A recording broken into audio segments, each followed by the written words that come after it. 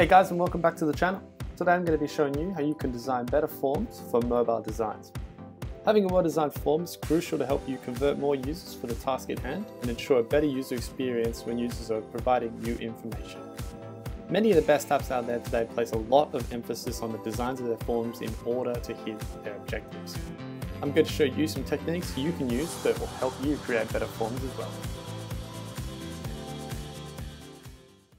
Using only a placeholder for your forms isn't the best idea from a user experience or accessibility point of view for a few key reasons.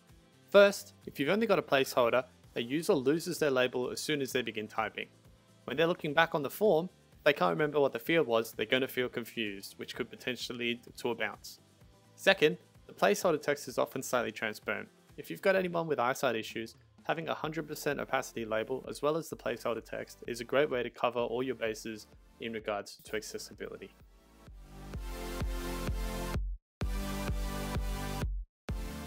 When you're designing a form, it's all about eliminating the amount of friction a user faces.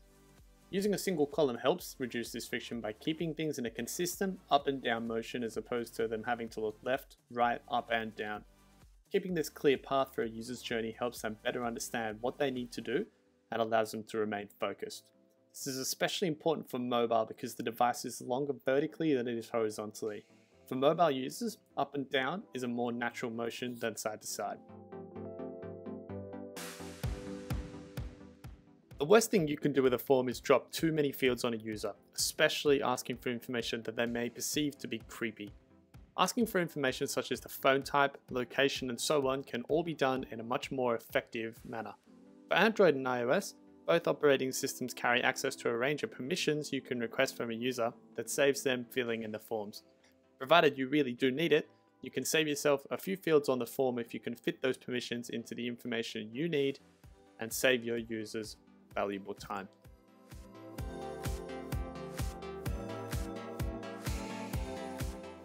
There's nothing more frustrating for a user than seeing an error, but not knowing where that error actually is in the form.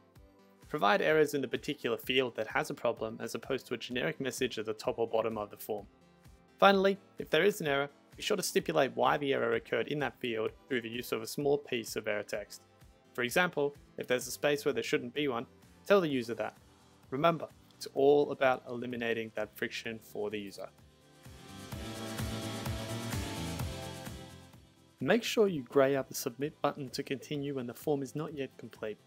This saves the user banging the submit button numerous times only to find they're not done, receiving error messages, and becoming increasingly frustrated. By hiding it, that implies to the user that there is something that they've missed and they need to complete. Once the button turns green, it then becomes clear that it's time to move on for the next step and they've done everything that's required.